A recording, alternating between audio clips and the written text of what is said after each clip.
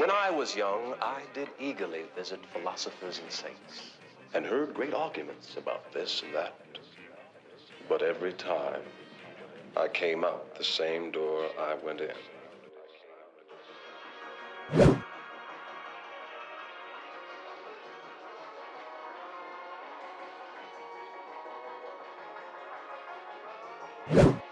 Genesis chapter 1, verse 25.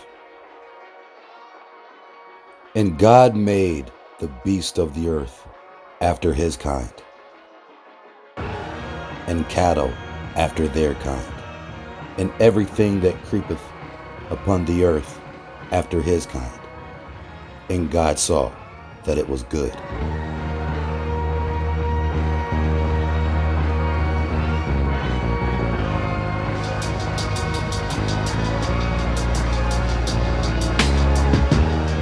And God said, let us make man in our image, after our likeness, and let them have dominion over the fish of the sea, and over the fowl of the air, and over the cattle, and over all the earth, and over every creeping thing that creepeth upon the earth. So God created man in his own image. In the image of God created he him. Male and female created he them. And God blessed them. And God said unto them, be fruitful and multiply, and replenish the earth, and subdue it, and have dominion over the fish of the sea, and over the fowl of the air, and over every living thing that moveth upon the earth. Chapter 2, verse 7. And the Lord God formed man of the dust of the ground, and breathed into his nostrils the breath of life, and man became a living soul. And out of the ground the Lord God formed every beast of the field, and every fowl of the air, and brought them unto Adam to see what he would call them. And whatsoever Adam called every living creature was the name thereof. The sequence of events in Genesis 2 contradict the events in Genesis 1. In Genesis 1, Adam, or man, was created simultaneously with woman. In Genesis 2, she was taken from man's rib.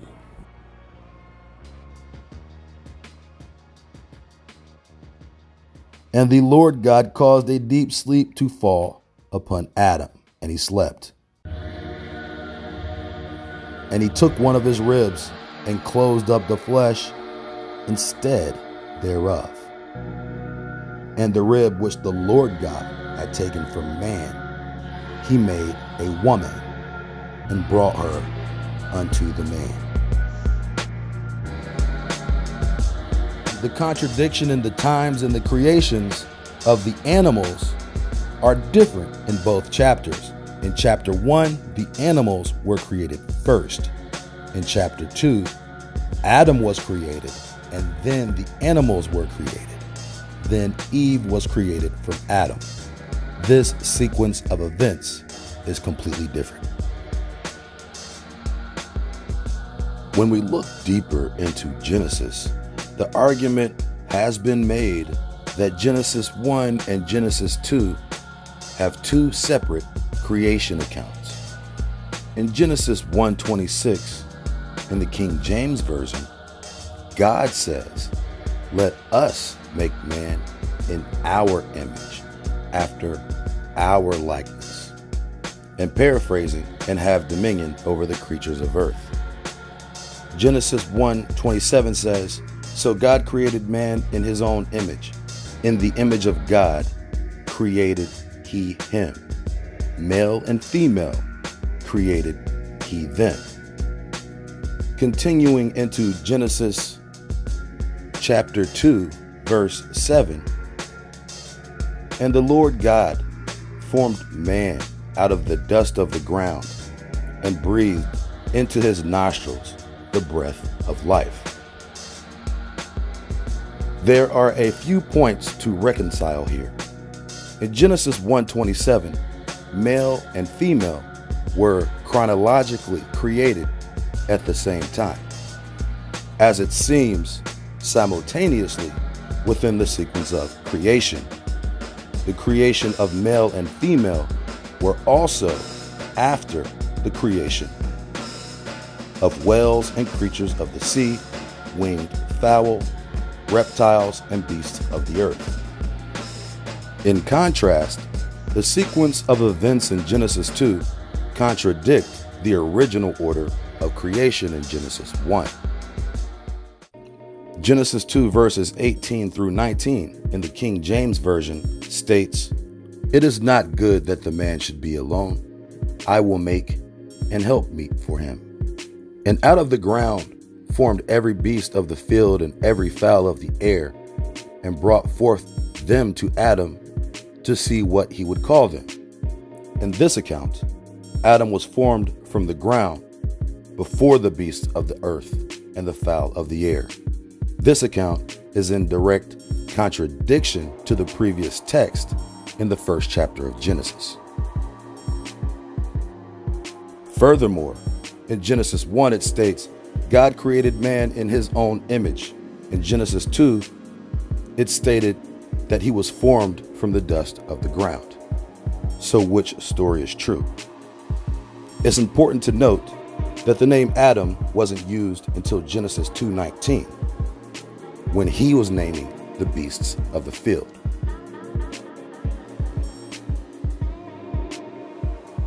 Could the truth be mutually exclusive to either one of these stories based off a person's cultural beliefs? Is the image of God, in fact, the dust of the ground? Or are there two different stories of two different creations being integrated into the same story?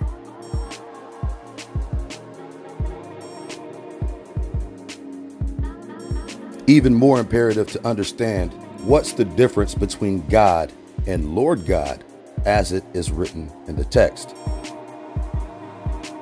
Is God and Lord God as it is written in the King James Version the same entity?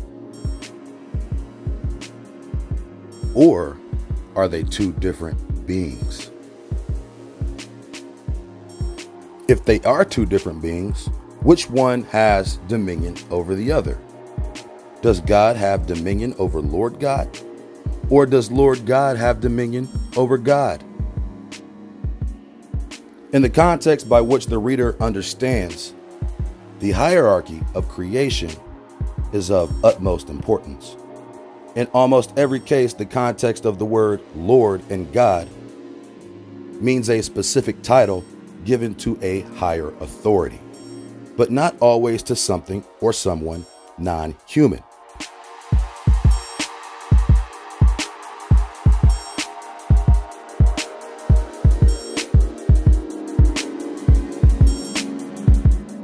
In the context of Genesis, however, the words are referring to a being more than human, yet with human qualities in a sense, because the Genesis 1 male was created in the image of God.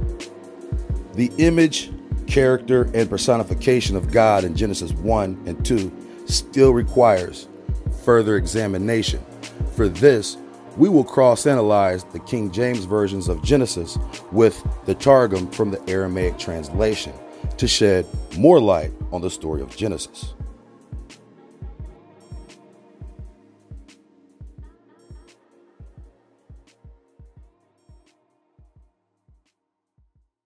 Again, we read in Genesis 1:26, "And the Lord God said, let us make man in our image, after our likeness." This verse implies some level of plurality when the text states, "Let us make man." The implication there is participation by more than one being. In addition, these beings are somewhat peers, or at least share a likeness due to the context of the phrase, "in our image." However, in the Aramaic, the verse looks quite different. This section begins differently. It states, "And the Lord said to the angels who ministered before him, who had been created in the second day of creation of the world, let us make man in our image, in our likeness. Any version of scripture translated and printed after 1456 would subtract some of the most important contextual details of creation. The angels have been altogether subtracted from the entire creation story of newer versions. And again, we can see the intermingling of characterizations between angels and the Lord, as he is called in this version. Continuing from the Aramaic translation, and the Lord created man in his likeness, translated into, and the word of the Lord created man in his likeness, in the likeness of the presence of the Lord. He created him, male and his yoke fellow. He created them. A few things to reconcile here. He was created in the likeness of the presence of the Lord, and also by the word of the Lord. This implies that man was created by word of the Lord. In this part of Genesis, during the initiation of male and female into the world, they were not brought forth from the earth or taken from the dust of the ground.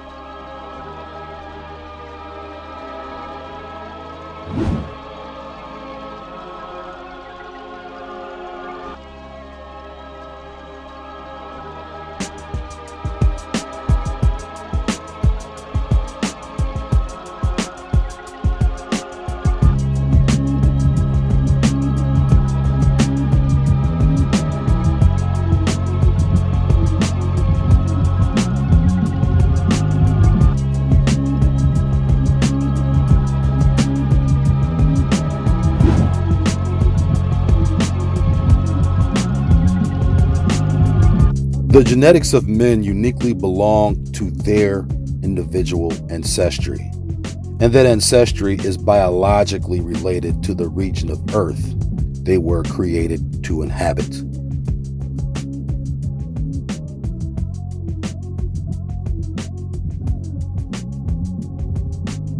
This ideology of creation contradicts the accepted narrative that states that a single origin of development is the foundation of the human species, and that single species evolved over time into every race on Earth.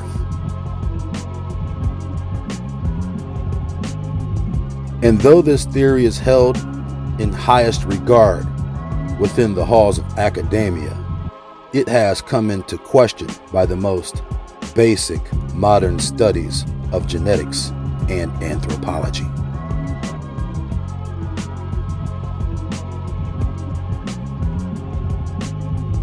This entire field of study was ruled by the most prominent families who abandoned ethical practices and applications of science for the sake of developing a historical narrative founded in Eurocentrism.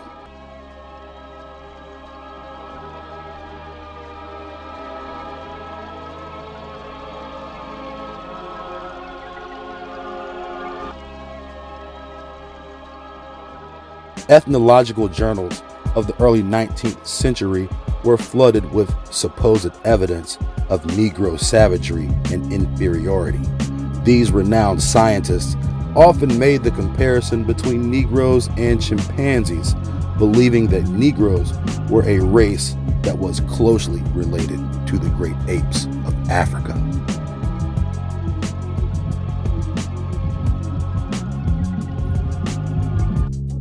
Around this same time, fossil remains of human-like species began to be excavated in areas throughout Africa.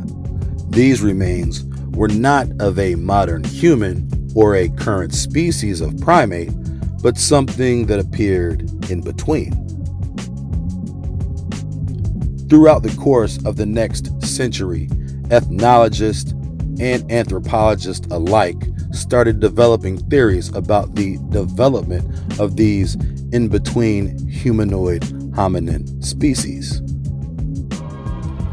The acceptable baseline for any theory to be considered legitimate and stand up under the scrutiny of science was the out of Africa theory.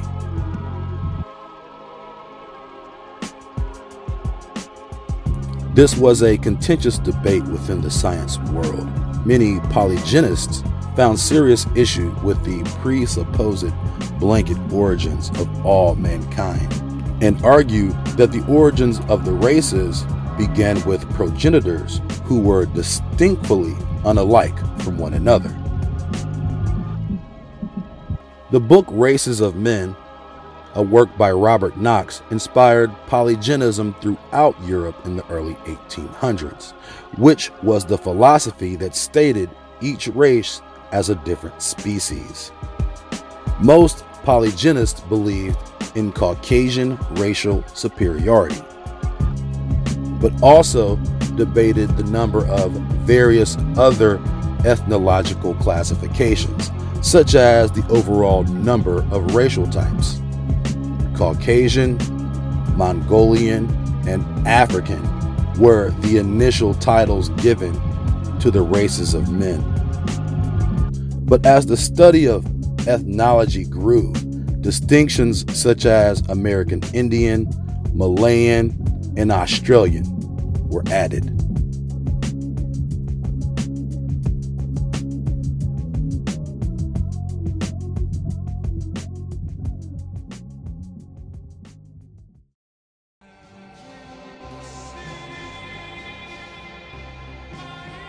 In the mid-1800s, Charles Pickering published the extensive work entitled Races of Man and Their Geographical Distribution, an ambitious project self-proposed as an analytical synopsis on the natural history of man. Pickering, along with Samuel Morton and Louis Agassiz, contributed to the most comprehensive ethnological publication to that date, entitled Types of Mankind in 1854. This was considered a revolutionary work of the time. They followed this work with a book entitled Indigenous Races of the Earth in 1857.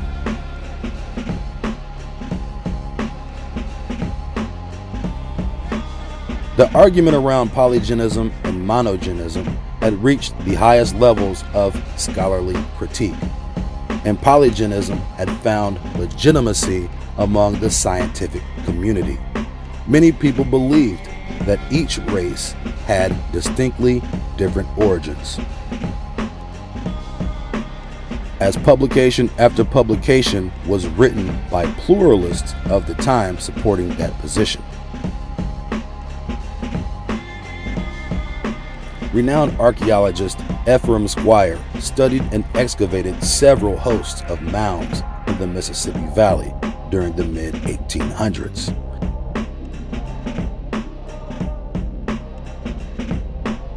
He is recognized as a preeminent source of pre-Columbian mound builder civilizational history.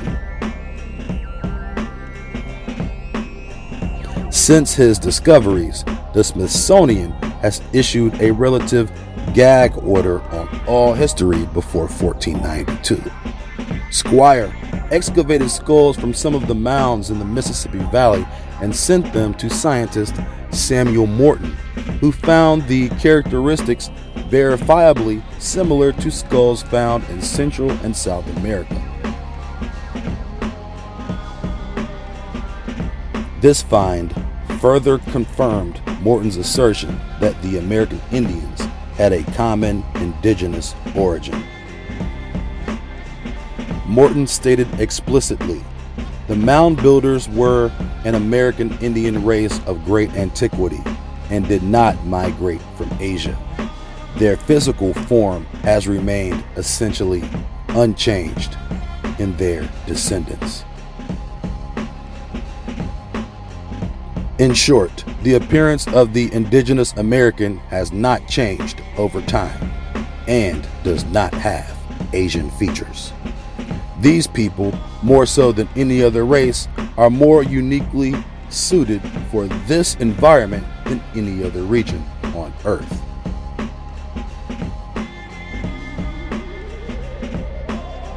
This theory was supported by Louis Agassiz, a co-atomist who believed God created many various climatic, zoological, and biological zones, aka ecosystems, and people, plants, and animals are specifically designed and inclined to inhabit these specific environments.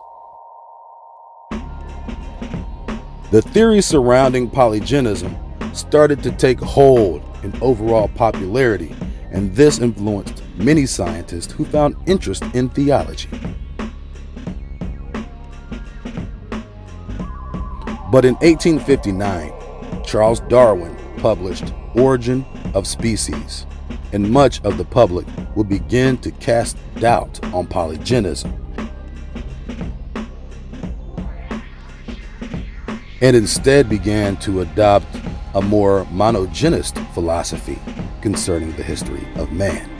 Nonetheless, this dialectical deliberation would continue through the 20th century, but by this time, Darwinistic evolution was acknowledged as scientifically fashionable. But why did Darwinism become so fashionable?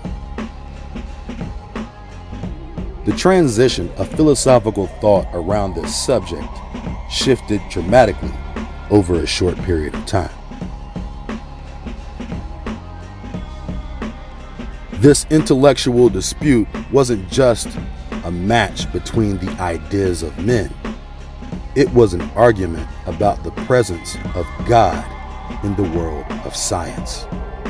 What responsibility did the great primordial spirit play in the creation of men?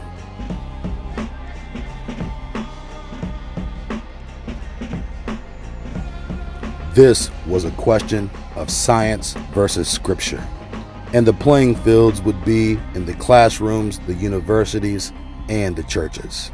The lines between intellect and heresy were officially drawn, properly dividing the cattle into their chosen slaughter homes.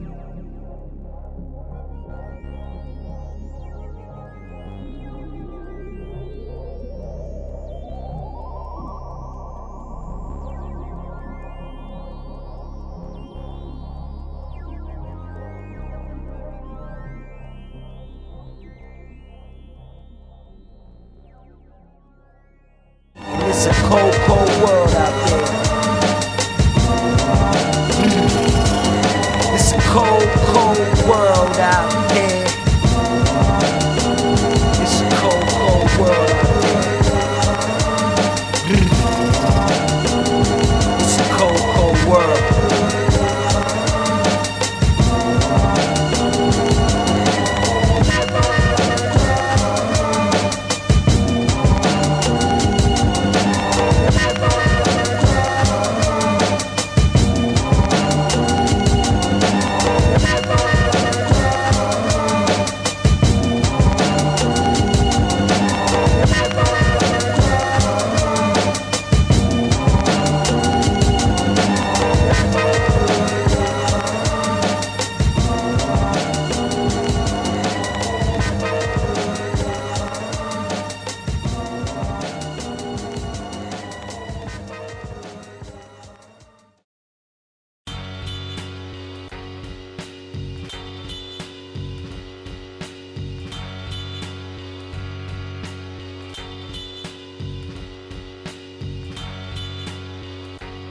In the beginning of Genesis 2, in both versions, the Targum and the King James, the Lord or God had finished by the seventh day, and he rested from all the works in which he willed to make. Reading down to Genesis 2, we can see the title for the Creator being has been changed in both versions. In Genesis 1:27, it states, "So God created man in his own image." But Genesis 2:7 states, "And the Lord God formed man out of the dust of the ground." These two phrases are contradictory. Not only are there two different creations, there are also two different creators written into Genesis. In Genesis 1, "So God created man in his own image" implies a completely different title than Lord God. For example, the usage of the name Lord God in Genesis 2 versus God in Genesis 1. In the context of how Genesis 1 is written, God is a specific title, who is including us, who is represented by the angels in Aramaic, but hidden in the King James Version. Again, Genesis 1:26 states, "And God said, let us make man in our image." Genesis 1 did not state, "And the Lord God said, let us make man in our image." This subtle indication of speech makes a distinct difference between God and Lord God, which means they are not the same.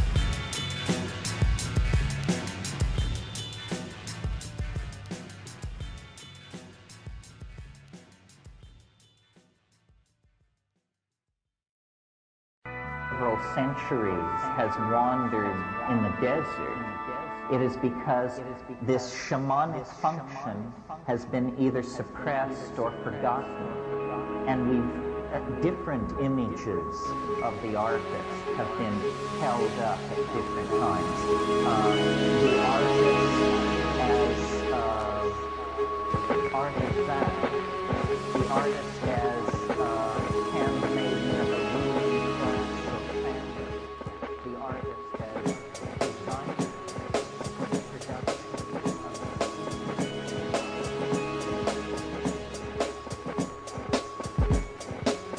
of Genesis 2:7 in the King James reads, "And the Lord God formed man out of the dust of the ground and breathed into his nostrils the breath of life, and man became a living soul." However, the Aramaic reads, "And the Lord God created man in two formations, and took dust from the place of the house of the sanctuary, and from the four winds of the world, and mixed from all waters of the world, and created him red, black, and white, and breathed into his nostrils the inspiration of life. And there was in the body of Adam the inspiration of a speaking spirit unto the illumination of the eyes and the hearing of the ears." The Aramaic has a much more detailed version of the Genesis 2 creation account. We can see that man was created in two formations, together with the wind, water, and dust, in three different colors: red, black, and white. There still remains some ambiguity as it concerns the two formations in which man was created. Earlier in the Aramaic text of Genesis, it states, "And the Lord finished by the seventh day the work which he had wrought, and the 10 formations which he had created between the suns."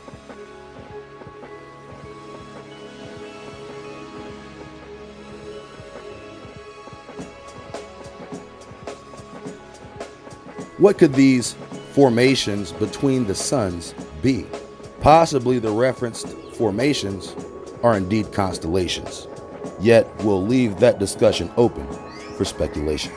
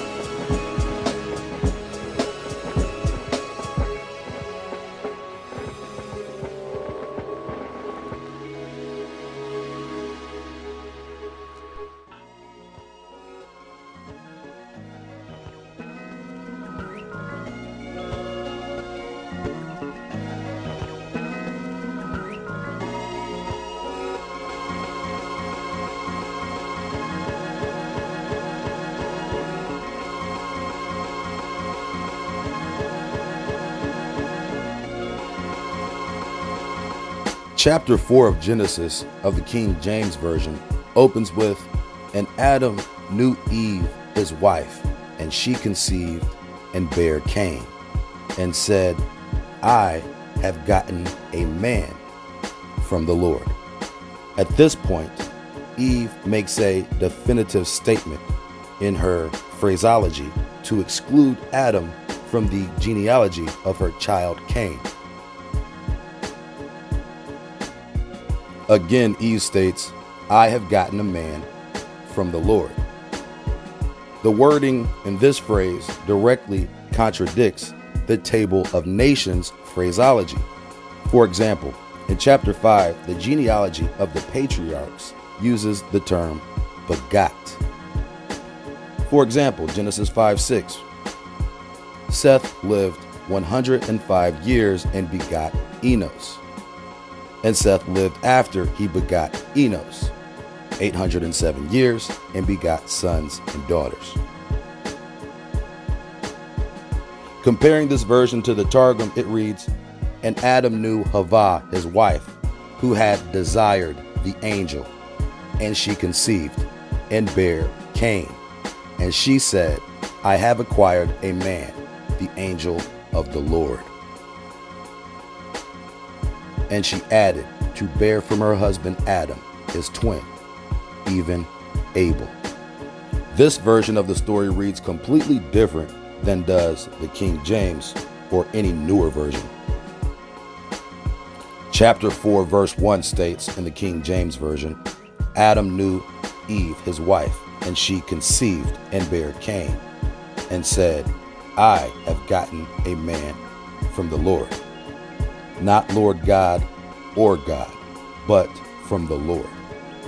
The King James Version is written in a deceptive sequence of events.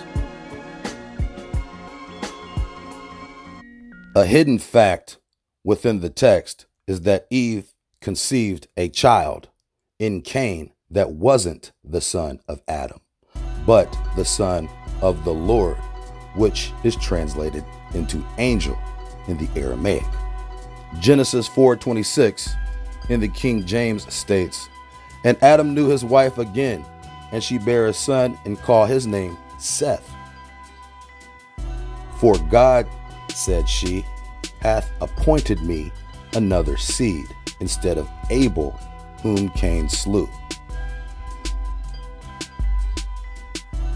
And to Seth, to him also there was born a son, and he called his name Enos. Then men began to call upon the name of the Lord." The Targum provides us with even deeper context into what's really going on in the story.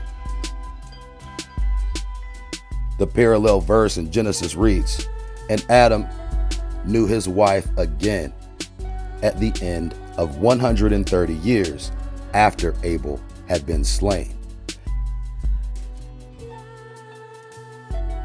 And she bare a son, and called his name Seth. For she said, The Lord hath given me another seed, instead of Abel, whom Cain slew. And to Seth was also born a son, and he called his name Enosh. That was the generation in whose days they began to err and make themselves idols by the name, word of the Lord." Once again, we read deeply within the context. Genesis 4:26 states specifically that she bare a son and called his name Seth, but uses the titles she uses to address the Lord's or God's will have been changed.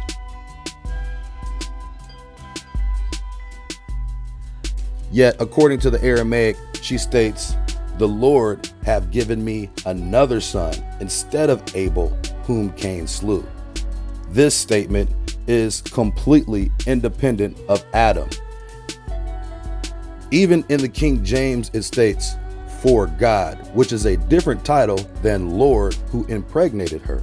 "For God, said she, hath appointed me another seed instead of Abel, whom Cain slew.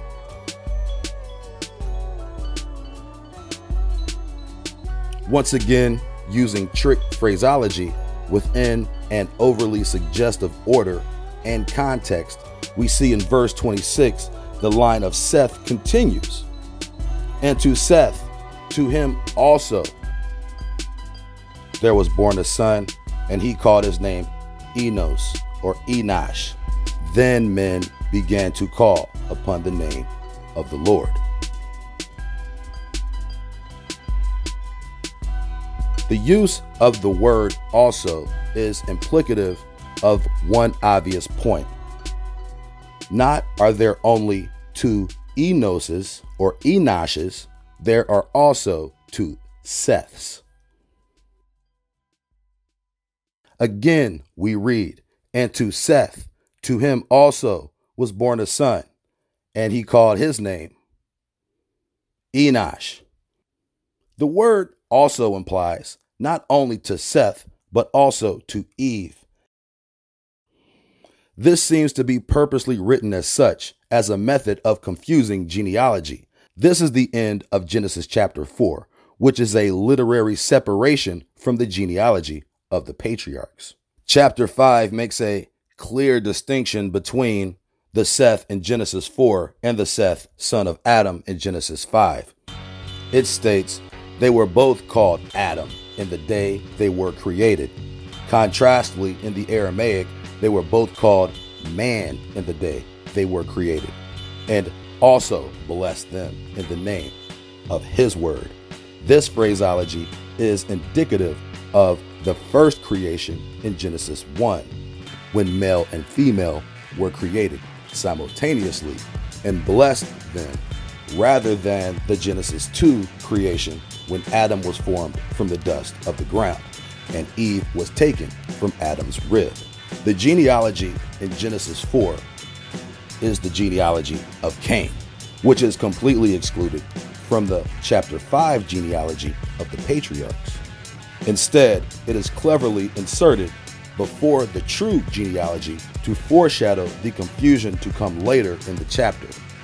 All of the names in Cain's direct lineage mirror the names of the first patriarchs. Cain's sons included names like Enoch, Lamech, Methuselah, and of course, Enos, which is another hidden secret in Genesis chapter 4.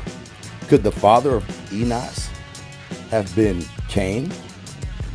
It would seem reasonable, since the entire chapter mostly tells the story of the outcome of the line of Cain. This leads to deeper questions. If chapter 4 is truly the lineage of Cain and of half-human, half-angel hybrids, could that also mean that Cain impregnated his own mother with Enos? In chapter 4 of the Targum, it states that 130 years after Abel had been slain. Then later in chapter 5 it states, and Adam lived 130 years and begot Seth, who had the likeness of his image, of his similitude. For before Havah had borne Cain, who was not like to him, and Abel was killed by his hand. This confirms beyond doubt that there are indeed two different Seths. Again, in chapter 4, Seth is born 130 years after Cain kills Abel. But in chapter 5, Seth is born in the 130th year of Adam's life, which means unless Adam was able to know his wife at the moment of his own conception, there are indeed two Seths. The son of Adam, who was born before Cain, according to chapters 4 and 5 of the Targum, and the second Seth of Eve was born 130 years after the death of Abel. Only the Seth of Adam is included in the Genesis 5 genealogy of the patriarchs.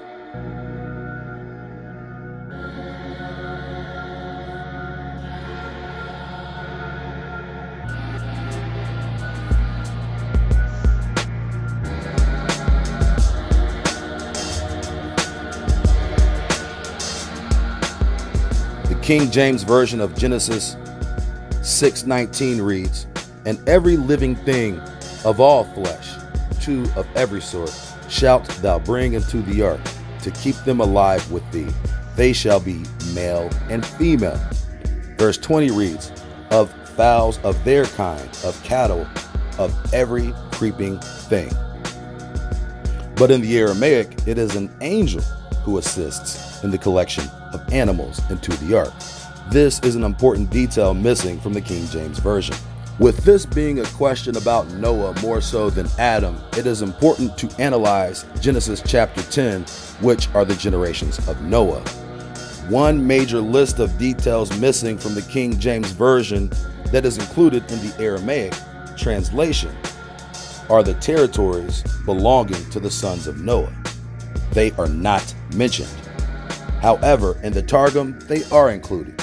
It reads, "The sons of Japheth, Gomer, and the name of their provinces, Afriki, Garmania, and Madai, Makdonia, and Yatania, and Asia, and Tharki, and the sons of Gomer, and the name of their provinces, Asia, Pharkui, and Barbaria, and the sons of Javan, Elisha, and the name of their provinces, Elastaram, Italia, and Dordonia. From these were distributed the tribes of the islands of the Gentiles, everyone according to his language, to his kindred in their nations. And the sons of Ham directly after the mention of the isles of the Gentiles. The placement of this phrase before the line of Ham implies inclusion in the former statement, rather than its literal separation in the text.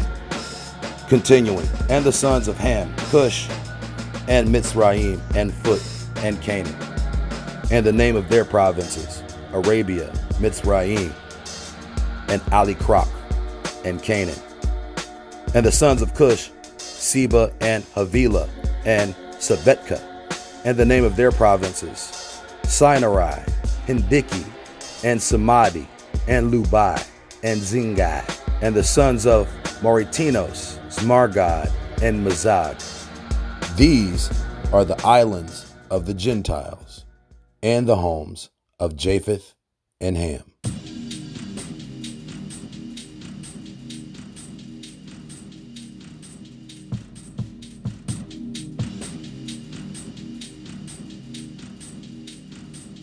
The King James reads, chapter 10, verse 21, "Unto Shem also, the father of all the children of Eber, the brother of Japheth, the elder, even unto him children were born." A descriptive phrase missing from the text that is included in the Aramaic, describing Shem, "in great fear of the Lord." And unto Eber were born two sons. The name of one was Peleg, for in his days the earth divided, and his brother's name was Joktan. And Joktan begot Amodad, and Shelef, and Hazarmaveth, and Jerah. The corresponding scripture in Aramaic describes Elmodad as the one who measured the earth with lines,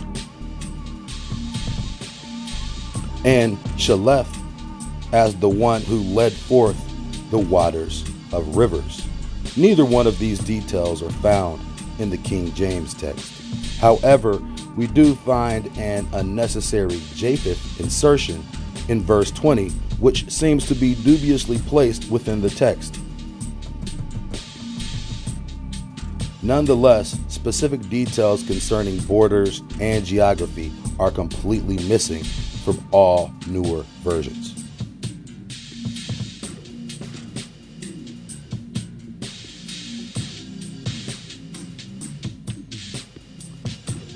Chapter 12, verse 1. Now the Lord said unto Abraham, Get thee out of thy country, and from thy kindred, and from thy father's house, unto a land that I will show thee.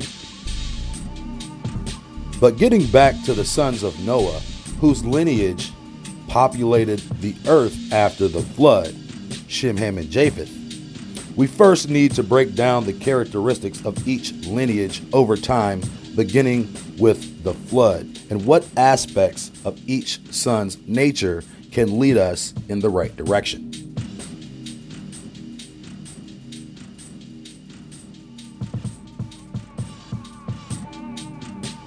But even before we establish the character of each lineage, we have to make sure the same parallel names do not exist past Seth. One thing about scripture, if you jump ahead to Abraham too fast, you're bound to miss something. But now we have begun reading the word with fresh eyes and renewed understanding.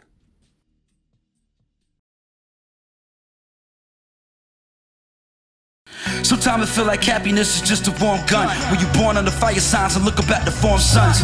And I done made so many trips around it, now it seems like I'm suspended in time. I stopped counting. And I remember when I climbed down off my mountain, following the stream of thought, looking for the fountain. You see, it's really tough for an immortal being to walk beside the river, hoping he can find a spring and a new beginning. Cause I done seen so many endings, credits roll, let it slowly to another episode. And the cycle keeps repeating, so my rifle keeps reheating. Trying to keep these demons down, they fighting till you even. Homie, I ain't even breathing, homie, that ain't even air. Though it seems like I'm the only one who ain't even scared. Compared to the affairs of those who ain't aware, you can't see the ghosts that float around everywhere. Behind every stairwell, under every chair, bound by the carousel that only moves parallel shit. Everything that's anything is trying to break through. It's levels to this shit, so where the fuck you trying to take you? But we your tongue. Sometimes life is like a bus station, so you ain't really doing much, just waiting. And it's frustrating, so trapped inside a body, trying to hit the elevator, but can't make it past the lobby.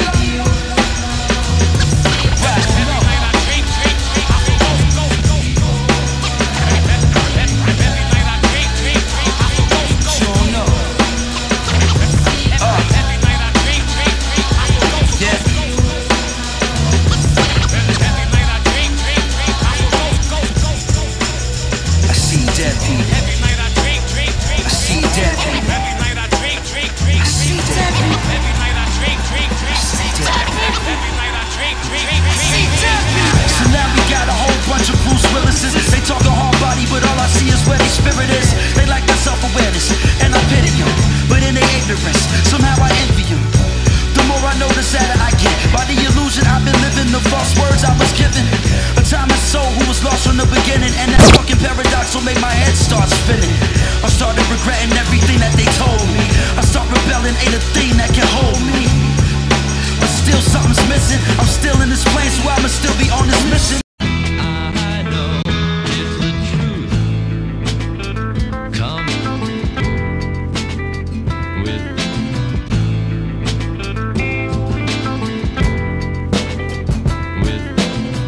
Who formed man from the dust and breathed into him a soul of life?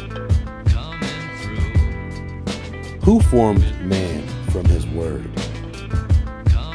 What's the difference between the God in Genesis 1 and Lord God in Genesis 2? If male and female were created after the fish, fowl, and beasts, why is Adam in Genesis 2 created before the beasts who were formed from the dust? If male and female were created on the sixth day together in Genesis 1, how could Adam have slept while Lord God took his rib to form woman? Wouldn't that mean she was formed the next day? If Adam had Seth before Eve had Cain and Abel, who is Seth's real mother? And since we know that the Seth in Genesis 4 is not Adam's son, does that mean Cain and Eve conceived a child? If not, why would Seth be mentioned in the chapter 4 lineage of Cain? Furthermore, why would Seth name his son Enos?